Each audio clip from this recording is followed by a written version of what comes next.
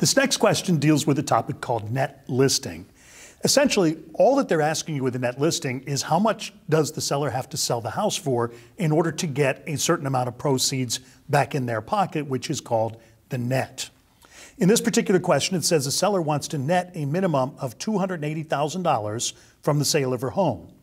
It tells you that closing costs are expected to be $4,000 and her broker charges a 6% commission. The question asks you, how much does this home have to sell for in order to meet all of these conditions? It's really fairly straightforward. Remember that the sales price includes the commission and the amount of money that has to be paid for closing costs, as well as the amount that the seller wants to net. In other words, whatever the house sells for, the commission needs to be paid, the closing costs need to be paid, and whatever is left over is called the seller's net. So in this case, we are told that the seller wants to net $280,000, which means she needs to sell the house for more than that in order to meet all of these conditions. Well, what else does she need to do?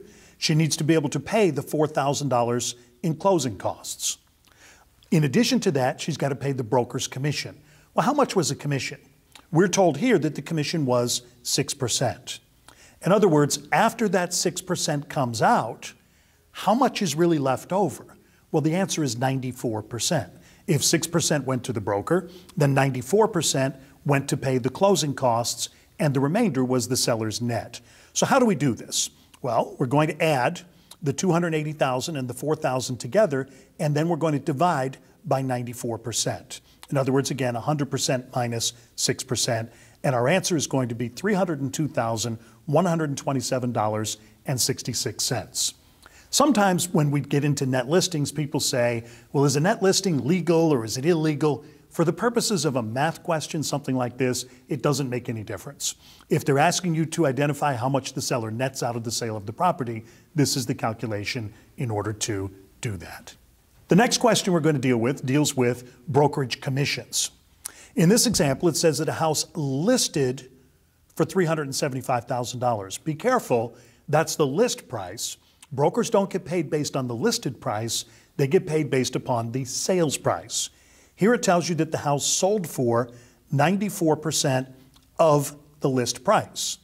The total commission was 6%, again, of the actual sales price, and the commission was split equally between the cooperating brokers. That would be the listing broker and the selling broker. Then it says if the selling agent is on a 70% split, what is the broker's share of the commission? Now, a commission question is typically very, very easy. You just take the sales price times the commission amount. In this case, they've made it a little more complicated because they've added some other variables into this. Well, let's see how we do the math to solve this. First thing is the house was listed for $375,000, but sold for 94% of that. So $375,000 times 94% would give us the actual sales price.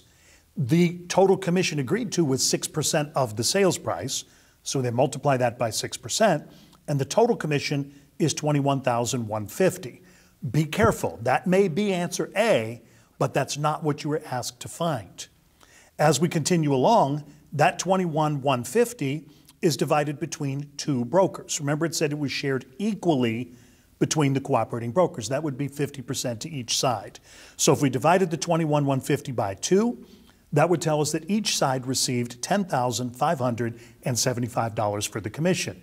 Be careful, that might be answer B, but it's still not the correct answer. What you were asked is what is the broker's share of the commission? So we'll take that $10,575. The broker share is 30%. Remember, I know that, or you know that, because up here it told you that the sales associate share was 70%. If the sales associate got 70%, then the broker got 30%. So we'll take the $10,575 times 30%, and the broker share of this commission is $31,7250. Again, I've warned you several times through these videos to be careful. Chances are all of these other numbers that you see, the $21,150, the $10,575, okay, chances are all of these will appear as answers, but remember, they're wrong answers. So make sure that you're answering the question that you're being asked. This specifically asks you for the broker share of the commission, which is the number that you need to find.